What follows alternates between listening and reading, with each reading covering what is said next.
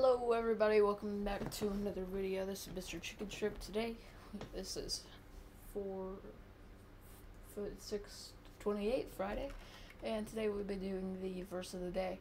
And today, our verse for today will be Philippians 4:13 that says, I can do all things through him who gives me strength. I can do all things through him who gives me strength. So, I just want to thank you all for joining me today. This is one of my favorite verses, I think. And I like this one a lot. So I hope you guys can remember this one throughout the day and throughout the rest of your week, too.